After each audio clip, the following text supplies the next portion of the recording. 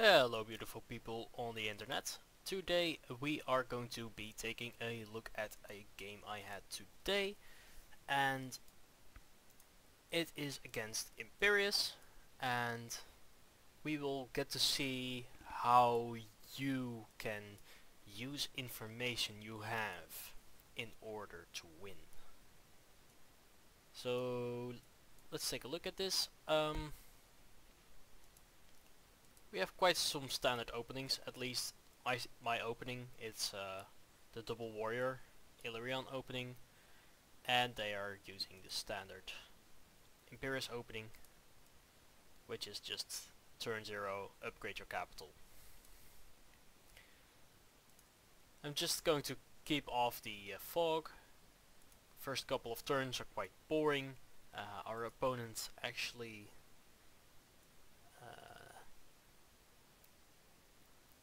yeah, they managed to find a city, a village, a turn later than I do, and we have quite some interesting terrain because there's only one piece of land that is connecting us, and we will get to see that in a bit. So we take forestry. This is quite usual for the situation, as long as you don't have to fight immediately against your opponent.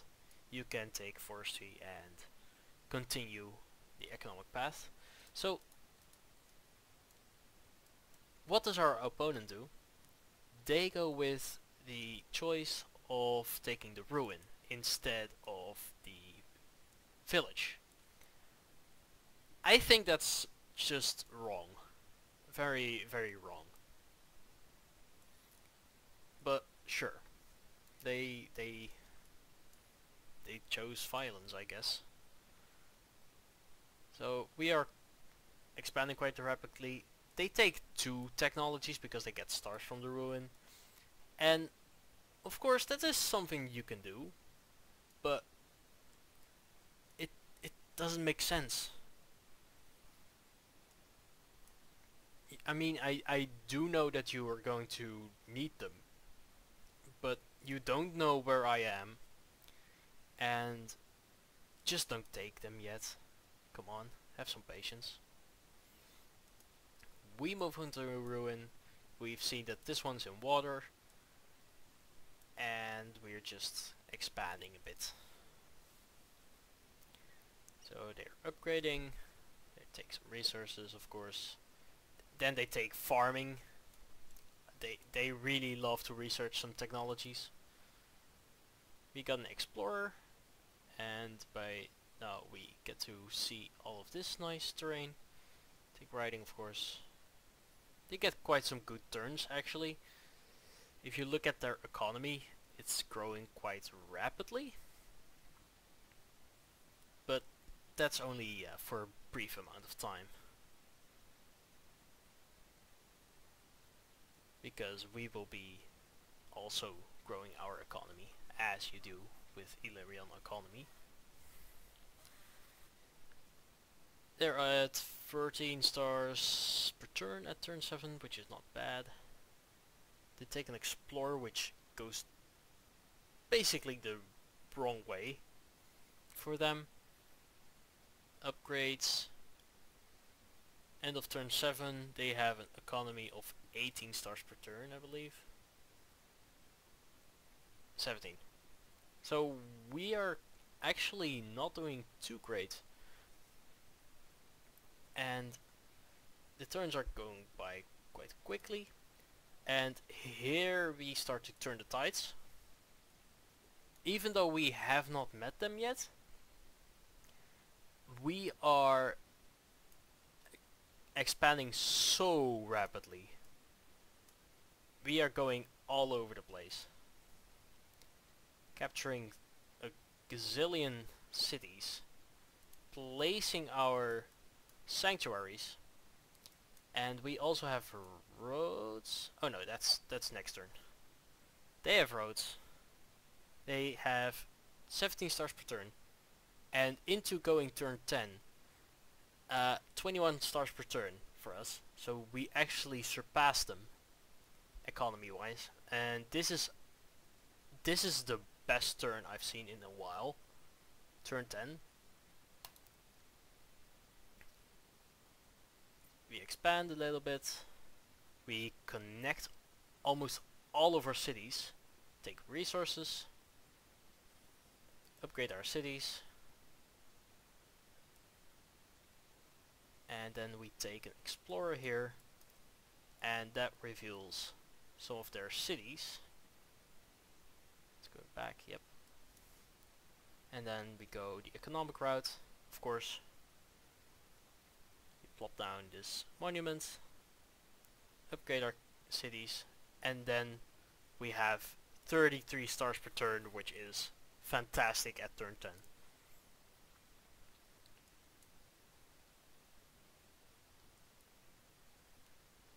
They're just doing some simple stuff. Their explorer moves towards us, which is great for them, but it is not towards our core. They pick border growth. I don't know why.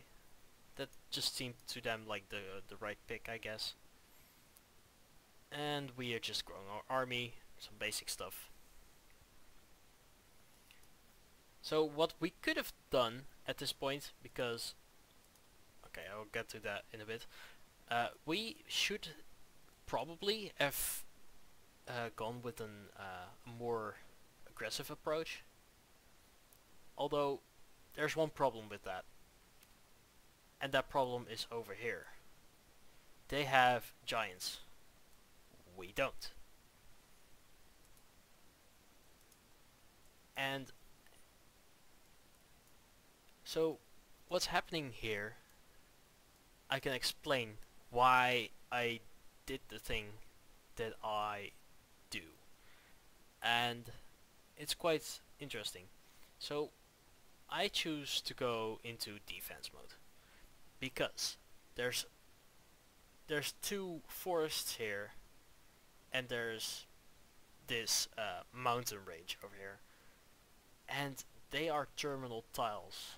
So the movement through this is incredibly slow, which is terrible because we have riders. We want to swiftly move in, hit something, then go out. That's not how it works. We can't move away from this. This is not the way to go. So I go with mathematics. And although we go for the mathematics, we still try to like make them feel like they have to go into defense, which they kind of do. And they have two giants coming our way, and that is not too great for us.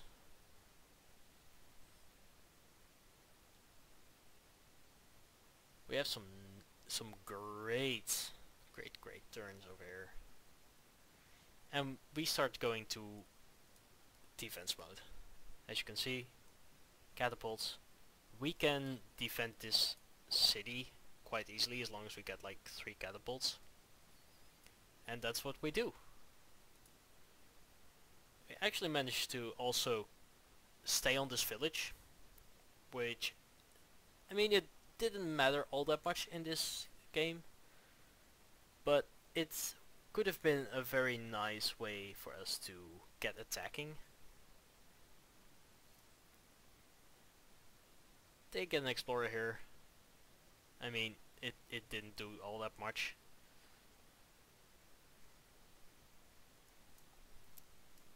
And at this point in time, I really feel like we're doing a great job. So I'm just going to go into defense mode. Upgrade the city, take a wall. And then this is one important turn. And I'm going to put on the replay fog. We already have quite a lot of vision on that.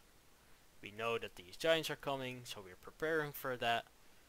And here we get an explorer, and we know it's going to go the right way, and we get vision on their capital and basically all of their cities. This is the point at which I know, alright, there's going to be giants coming like all over the place.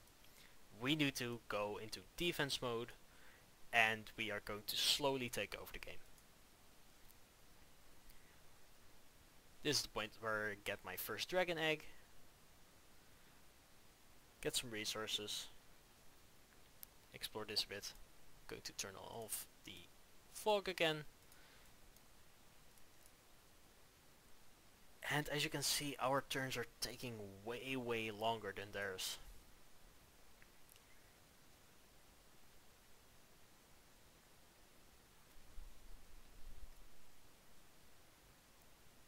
What is also weird, now that I think about it, is this. They have vision on our catapults, and they still try to go into the offensive with these giants, even though they should probably know that they can't capture this. They won't even get close. So I think that's a huge mistake on their part.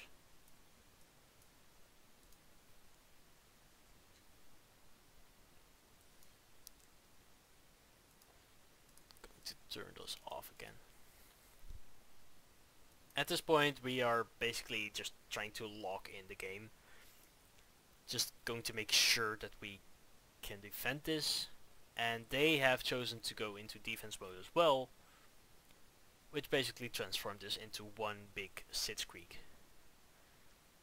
We actually managed to land a siege on this city, which it was fun, but it didn't matter all that much. See, this is what I mean with they can't siege this. I'm just going to unsiege and then their giant is dead. So that I don't see why they did that. And we just can't get into good offensive mode until we get chivalry. But to do that we want to upgrade our economy just a little bit more. And by the way, we already are big time in the lead with economy, and we also have so many more cities. So many more.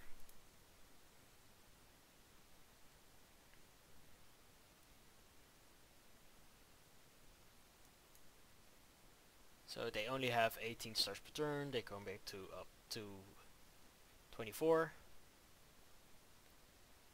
And at this point, I think it's quite clearly over already.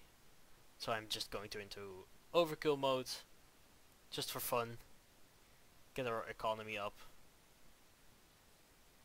Siege their city again. And they see this as well, that they have to either get offensive and capture or lose the game. And so they are trying to go into chivalry right here. And yeah, they either should have done that like way before, or they should have gone with the completely defensive mode opening for Imperius, or they should have gone with the completely offensive. And now they took like a weird economy based strategy. And these are the last couple of turns here.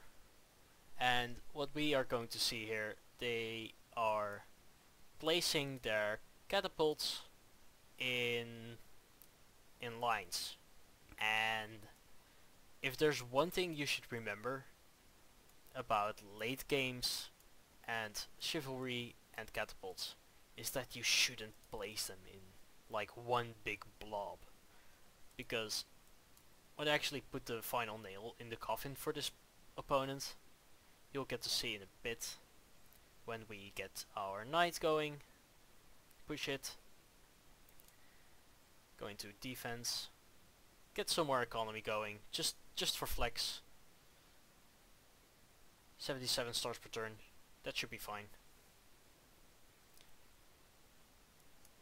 They think, alright, we are going into semi-offense mode, and we have the one thing that determined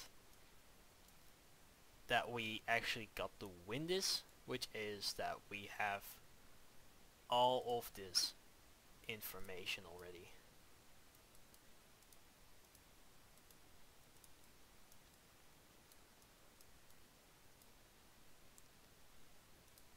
We actually, like, we know everything. What's going on. We have all the information we need.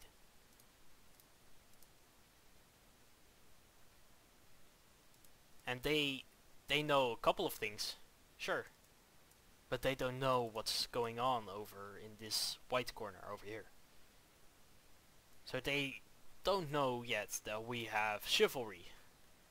Although they could have, like, read that from us, basically.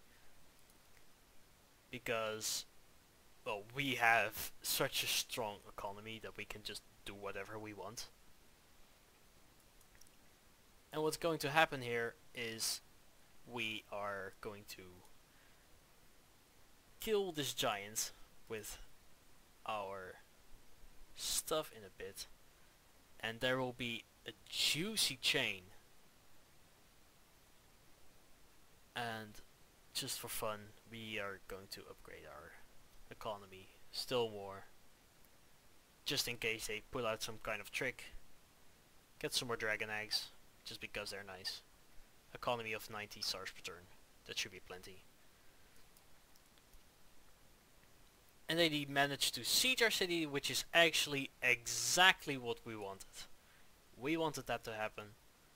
And I think this is a huge mistake from their part. They knew that we have a knight, and they still just tried to siege and overpower us with just some giants. So in response, we do exactly what we wanted, which is bonk, bonk, bonk, bonk, bonk, bonk, bonk. And then that was it. It's game over. They are not going to recover from this. And that was it. So what can we get out of this game? First of all, get your economy cooking, but also expand.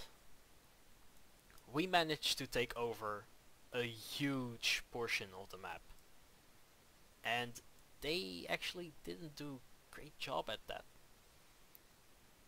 And so what happened from that is that we were just overpowering them all throughout the game. We were just managing to siege them all over the place, trying to get some stuff going. And the main part of how we managed to fight them is through the information we had that they didn't know we had. So we knew basically everything that was going on, and they only knew part of what was going on.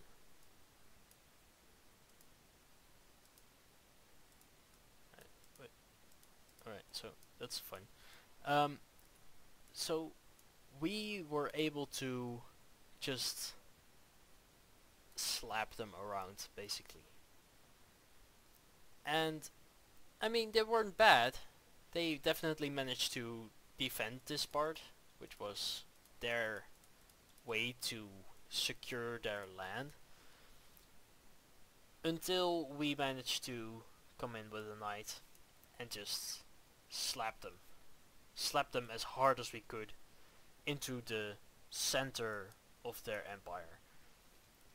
And after that, they wouldn't have stood a chance, so they gave up. And I think that that was reasonable. Yeah, we definitely had the game. Alright, so that's it for today. If you like this video, sure to check out some of my other content about Polytopia and how we slap around all of these turn zero tryhards. Alright, I'll see you in the next video. Bye bye.